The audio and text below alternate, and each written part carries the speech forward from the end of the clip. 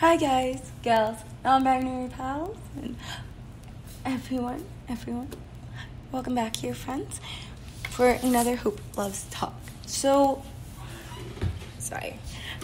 We have been talking about how getting into a character is important and why we relate with certain characters because they have certain traits. And, just really starting to think about the psychology behind that. Now, personally, for me, the way that you make a good fan fiction, good edit, and a good, written paper on a person, even in school, yes, and at work, is by understanding them and getting into their head. Now, you might think, okay, well, you told us this. Now, how do we get into everyone's head?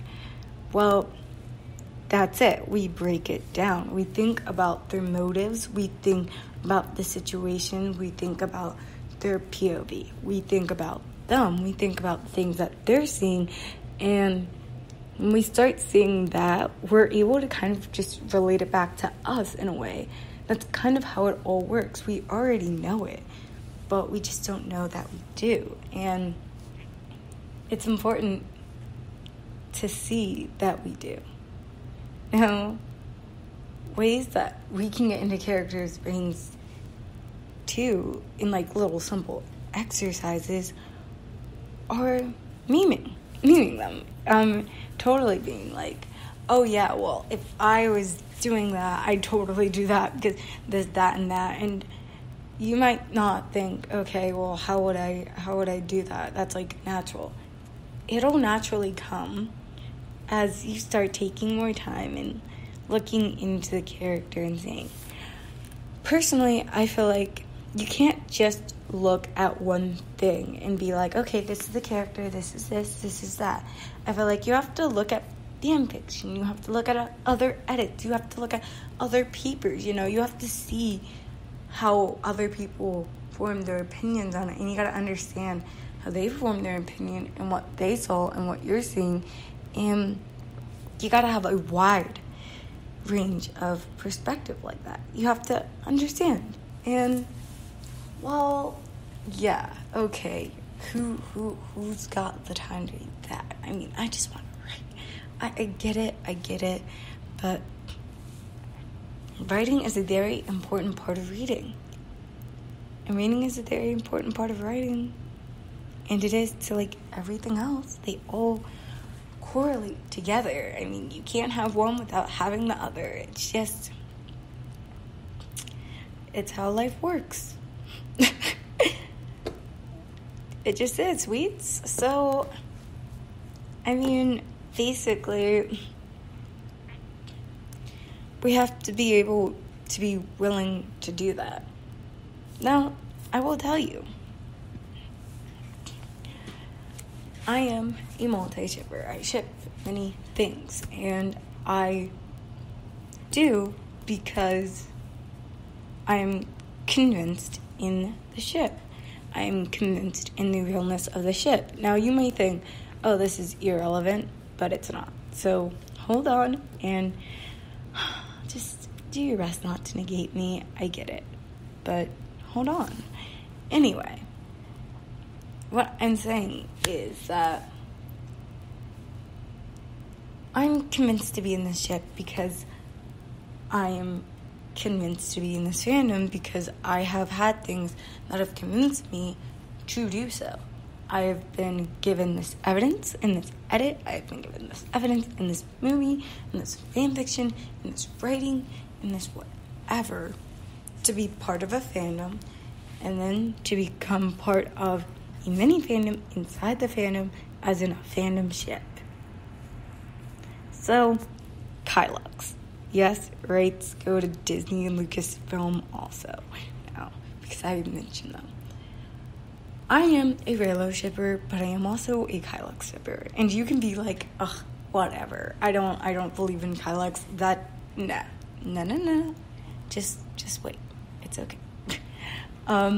Basically, what I'm saying is the way I got into Kylux was by way of comic dubs. I know, right? Your girl's been watching comic dubs for a minute. I watched comic dubs when I was younger, like last year.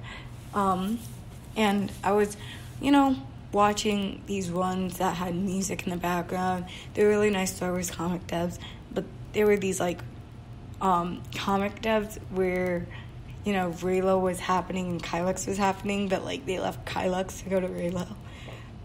The person who made these comics and the person who dubbed these as well made a really good job of convincing me that Kylux was real. The people who made the other comic dubs that I was watching of Kylux also did the same. They made it real. They made it relatable. They made it understandable. And that's how I got into it. The edits looked like they were made by somebody who actually cares and actually likes Kylux. And you can tell because they can tell their dynamics. And they explain their dynamics within everything they do in the edit, within everything they do in the comic dub, within everything they do in the video and the fanfic. And that's why I was convinced to become a Kylux shipper, because the first things I saw on YouTube and elsewhere about Kylux all convinced me that the relationship was real, and they established it as real and as, legitimate. And that's what you have to do as a writer, as an actor, as a person in this world, in your music. You have to show that this is real, this is human. This is not something that, just got thrown together and boom, it's together. No, this is talking about this, and it's this, and you have to make your viewer feel what narrator, what the character, what everyone is feeling. You have to put them into it, That's the whole entire thing. And it's very important that you do that. And it's very important that you understand your characters to be able to do that. Because you having that little side chit-chat and thinking, oh yeah, we should totally do a meme of this and totally do that and totally make a joke about that, those little things will engage your viewers a little more. Get them into the character a little more. Get them into every character a little more and help them enjoy it a little more. It'll make them feel what the character is feeling a little more and make them feel like this isn't foreign, this isn't some crazy, show or movie about space battles out into the middle of a galaxy far, far away, like George Lucas, did in Star Wars. No, you have to see the human in them, which is what he did in Star Wars, It wasn't just like, oh, yeah, some random people in this place are like that, and you're gonna watch it, and you're gonna be entertained, because this is their life. Would you watch that? Would you read that? Be honest with me. Would you? Think about that.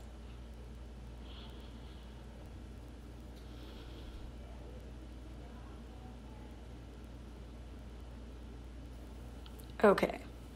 I most definitely know that I would not watch that I would not read that, and that if I ever made a story like that, I'd probably be very upset at myself, okay?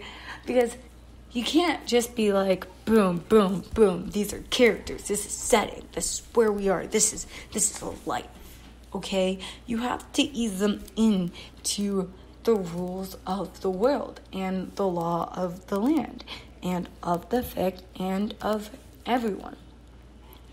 It can't just be foreign, because if it's foreign, then we start to negate, we start to battle, we start to put up our shields and be like, no, whoa, hold on, you're saying that he wasn't that bad of a guy because of this, that, and other. No. He was because he did this, and that.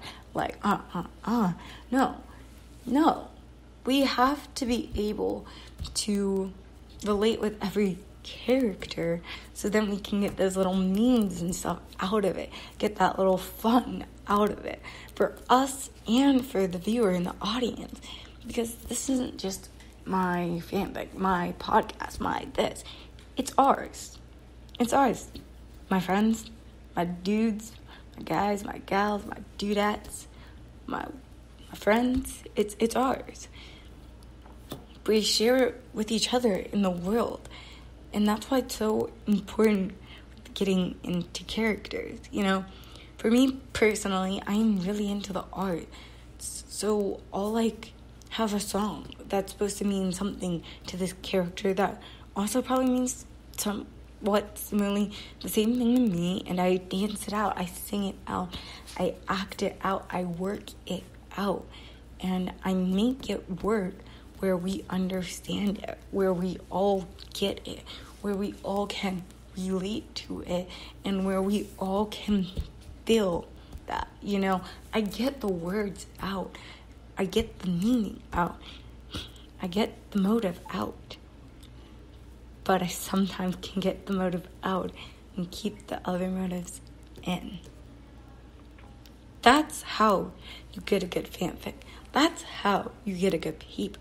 You sit with the work, you take your time, and you're able to do the personal image. You're able to do the justifying of this character, of this point of view. You're able to share it and show the world that, hey, this person isn't so different from you, and you can understand them. You don't just feel like, okay, you're wrong, you're this, you're that, you know. Even if the character is narcissistic in a story, you should be able to relate to them somehow, some way. Because if you can't, then it's just foreign. And if it's foreign, why watch it? Because you won't understand it. Why watch something that's going to make you do more work to try and understand it, when you can just read something that you already know, though it's taking you into the unknown.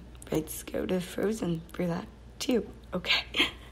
But what I'm saying is, why do something foreign when this is for everyone and this is for the whole entire world? Understand what's going on in the inside and in the head of all of your characters at all times. Don't forget that certain characters exist. And don't forget to show tiny inklings here and there that they are still here, even if they aren't. Be real with yourself, be real with your viewers, be real with everyone. Make this ours because it is ours. You're giving it to the world. And make sure that it's not foreign and that you're not just the only one all in on the fun. If you can't understand their point of view, do it again, because maybe it's the wrong point of view. Anyway, I hope you guys enjoyed getting inside a character and understanding them. I'll be here next time for our next topic that we will go into. Bye. I love you all, and let that rest and resonate with you. You don't have to go to the next episode right away. Even if it's uploaded or it comes up next on Spotify or wherever. Take a moment and just think about it. Till then, my friends, I hope you have a good day, night, whatever, and I will see you. I will see you next time.